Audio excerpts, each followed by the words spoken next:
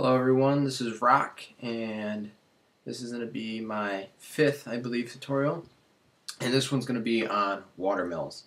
Water mills is the first source of renewable energy I ever used, and I thought it was very efficient for how much it cost. I thought they're relatively cheap.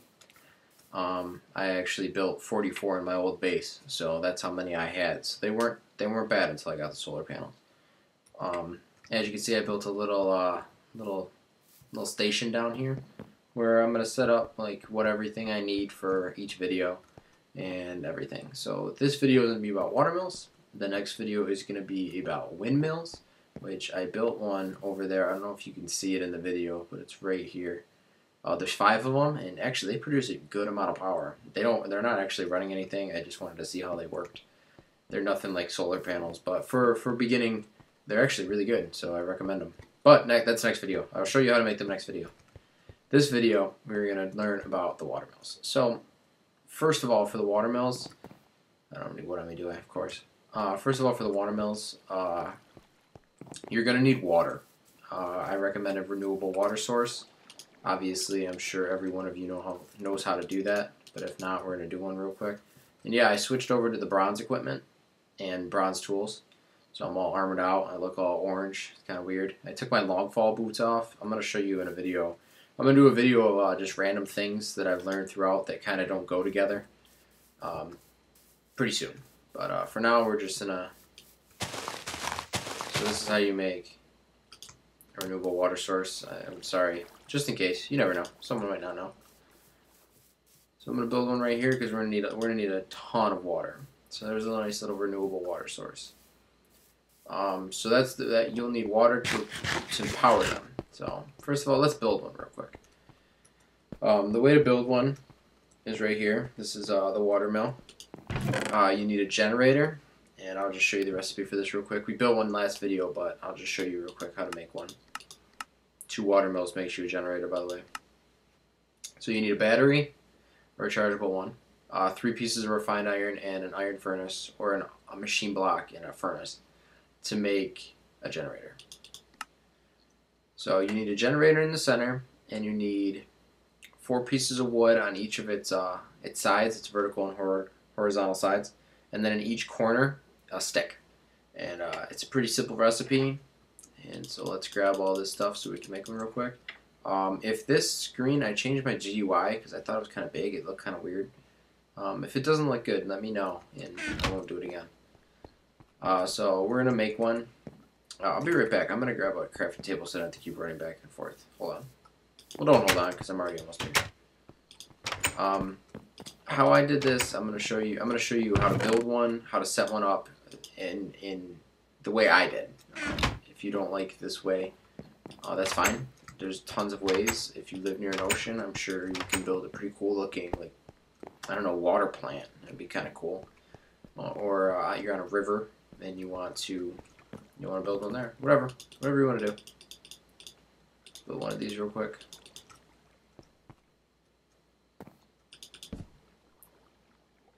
And let's build them. So this is how you build a water mill. You put the generator in the center, like I just showed. The 4 pieces of wood, 4 sticks. Simple enough. You get 2 water mills per setup, so it's a pretty good deal. So that took me 22 generators to get to that. So it's not that bad. So yeah, that's what you need. You need water mills and water. And obviously, you can just plunk one down in this water. But it's not going to be that efficient. The way they work is kind of finicky and kind of shitty. Sorry for the language, but they just are. The more water that surrounds them, the more power it produces. So I'm going to show you how that works too. But first I need some tin cable. I set some tin up right here. This is how you make it. Just 3 pieces of tin in a row. So we're going to make a good amount of this real quick.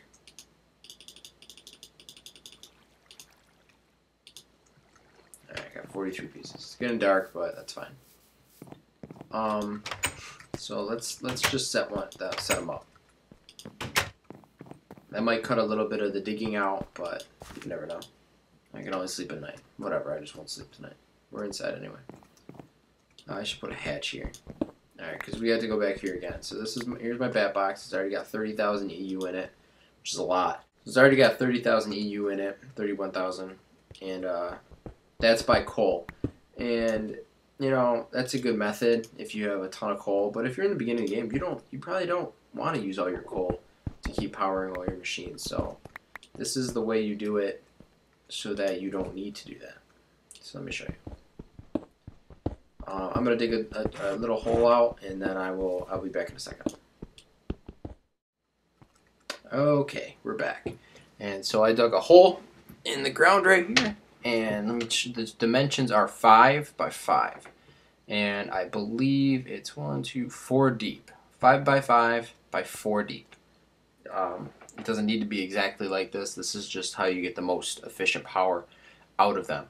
Eventually, mine was about 5 by 5 by, I believe, 12 deep, something like that. It's something crazy. So what you do with these is, let me show you real quick. Let me show you how they look. So I have this central shaft of that ultra low current cable I built, the ultra low current cable. So here's the central shaft, and this is what you hook the water mills up to. So this is what you do. So you set one here, you set one here. Now you got these two I got more of them, but I'm not going to use them right this second. So you have these two that are sitting down here like this. So one way you can do it is like this. You hook this cable up, bring it right up to the ceiling actually, and then we'll bring it across, and we'll hook it into our bat box so it's going to produce even more power. So the reason I wanted that water source, which I have out there, I kind of needed it here, is to either add water to them. So you either add water to them or you surround them with water. There's two different ways to do this. What's up, skeleton? I'm going back inside. So let's make an infinite water source. Let's grab some water. And so you have them sitting here like this in this hole. And if you click on them, they have this little interface. And you take a bucket, I don't remember, it's up or below, and you put it in like this. And see, it's got a little water in it right now. Ooh, got stuck. It's charging this very slowly. I think it's 1 EU per tick. There's 8 ticks in a second. So 8 EU per second is what this is pulling right now, which is a good amount. You know, if you wanted to build it like this is a great way to make an infinite water source right here. You know, you just take one of these. You need some power, and you just put it in. It sucks it up a little bit, and then it goes into here, which is great. But sorry about the skeleton. Like I was saying, you can either put water in them or around them. I'm just gonna turn my sound down. So we put the water in. You saw what happened. It gives you 1 EU per tick, 8 EU per second. That's how that works. And so that's a nice way to do it. You know, you keep grabbing buckets of water, keep filling it. It's a good way to get power. But what if you don't want to have to keep doing that every time, and you want just a renewable source? Nothing that takes any time or maintenance. This is how it works. How these guys work is, say you put real water mills in the water. If water's hitting them, they spin, right? That's what these blades are supposed to be on the sides. So the more water you have around them, the more they spin, the more they produce. This is how it works. So how they work is they're like a cube.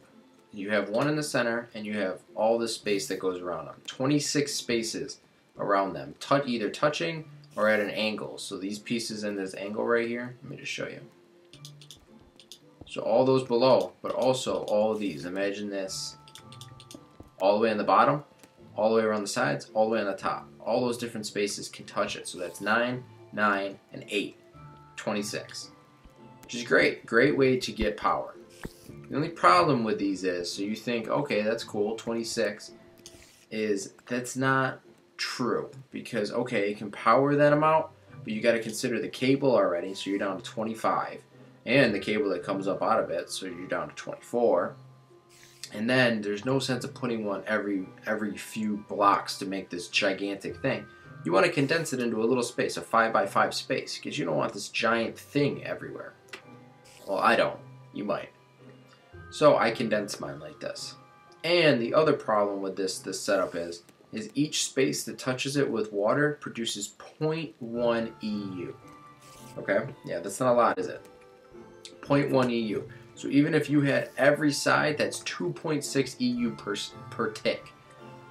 It's not a lot at all. It's, that's like 20 EU. It's not bad per second, but it's not good. So let me just show you how this works. I'm gonna take this bucket of water. I'm gonna put it right here. Water's hitting this on all different types of sides. Look at it, it's charging. Super slow. It's charging though, so you never have to think about this again. That's gonna continuously pick up power. Let's do the same thing to the other side. Put one there. Now that one's getting power too. Just getting a good amount of power. Let me cook some stuff just so I can pull some power out of this machine. So at this time, right now, with me cooking, it's taking more power to cook that stone over here than it's getting. So for 2, not that efficient. Let's just add a little more water too. Can I put a water? Yeah. So this might get us to it. Nope, it's still pulling down. And then you put one on the other side, and then every side is surrounded by water. So you think it looks like it's right now, but look, there's a spot here. If you jump down, the spot underneath is not hitting it with water because of how the water physics are in this game. So it's not hitting it everywhere. So let's take all these out real quick. Okay, what I did was I took the bat box out, so I took all the power away because that's way too much power just sitting there like this. And I want to show you more of how this is working. And so let me take this out too. And let's add some. So I'll show you that it's worth having more than 2. So there's 4. We'll do 8.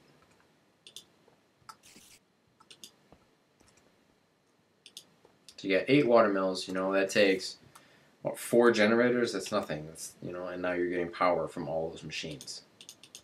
So what you do is you take your water bucket, you splash it on over here.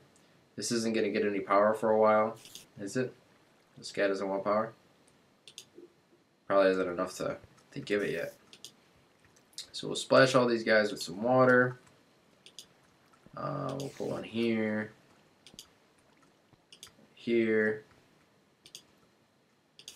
here. So you want to surround them. You want all the sides to be full of water. Sorry for that. That's a good amount. Now this guy's sucking power up. So once he's done, you can see that it is charging. It's a decent amount at a time. It's nothing too fast, but you are getting power from these right now. So that's a simple watermill setup. I tried to be as thorough with this as possible. I'm trying to think if I left anything out or I said anything that didn't make any sense. But I think that's it. And you're going to get power from them. They're going to go into this box, and you can use it on your machines. It's a pretty simple setup. And then if, say, you're not getting enough for right now, pop one of these in here real quick.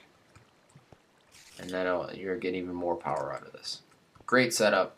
Easy. Extremely cheap. So, a good starter home. I mean, this right here is just a little starter home.